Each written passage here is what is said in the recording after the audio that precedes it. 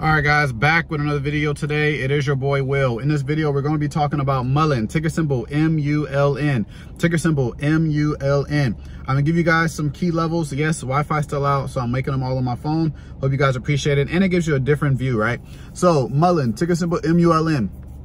It's kind of been trading a range right around that like 250 range. It kind of just been trading sideways. Now I told you guys what I want to do with Muln is I want to buy with, in my mind, it's a risky play, right? I'm either going to make times 3. So say I put $1,000 in, I'm either going to make $3,000 or I'm going to lose 500. So that means I'm either going to lose 50% of that position or I'm going to make times 3. So I like that risk to reward ratio.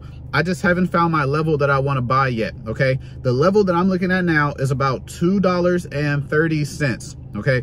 $2.30. That is a very key level because that's kind of a support level and a buying level in one.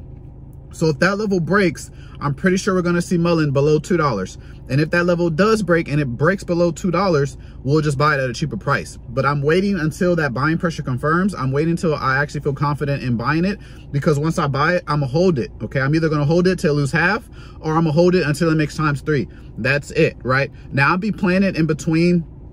As it fluctuates for scalps and stuff like that. But mostly I'm looking to play it, hold it.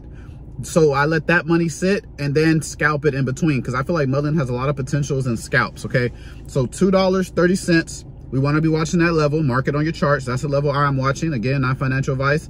To $2.80. Once it gets to $2.80, that is a level I'm looking to take profit out. Okay, when that scalp hits, I'm looking to take profit at that 280. Will I exit the whole position? It all depends on what type of resistance level we get at that 280 mark. If a lot of resistance comes in, I'll probably sell the whole position. Not the position I'm looking to make 3 times on, but the shorter position that I'm gonna play. I'll probably sell that one at about, if that resistance comes in, I'll sell the whole position.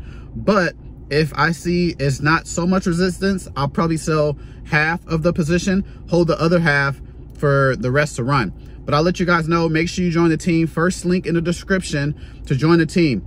Now, make sure you come to learn, okay? It's not just signals, it's also how to learn how to trade. Make sure you join VIP. VIP, we have live Zooms every week. I teach you guys how to trade. I teach you guys how to find buying levels, resistance levels, all that key information, okay? So make sure if you want to learn how to trade, make sure you join VIP. First link in the description.